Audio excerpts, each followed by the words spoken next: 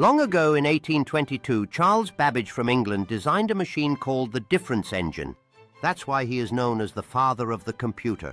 As he envisioned this groundbreaking invention, Babbage faced numerous challenges, yet his determination fueled his quest to create a machine that could calculate complex mathematical equations with ease.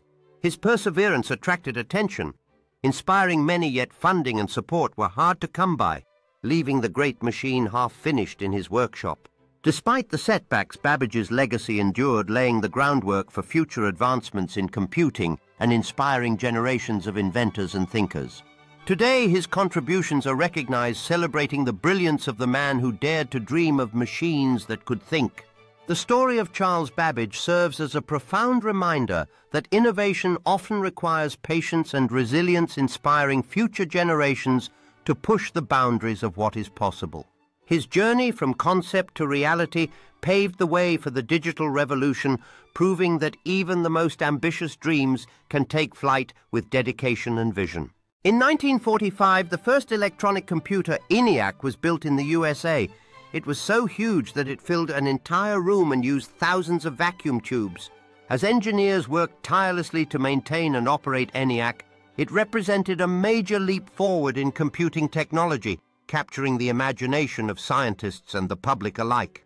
With its ability to perform complex calculations at unprecedented speed, ENIAC opened new horizons for scientific research and computation, changing the future of technology forever.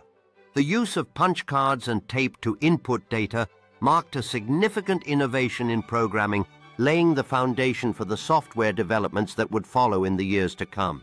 As news of ENIAC's capabilities spread, it inspired a wave of interest in computer science, encouraging a new generation of engineers and scientists to explore the world of computing. The legacy of ENIAC not only paved the way for modern computers, but also fostered an educational movement that encouraged the pursuit of knowledge in technology and engineering. By the 1950s and 60s, computers became smaller and faster with the invention of transistors. The introduction of transistors revolutionized computing, allowing machines to perform complex calculations at unprecedented speeds. Schools began incorporating these smaller computers into their curriculum, inspiring a new generation to explore the world of technology and innovation.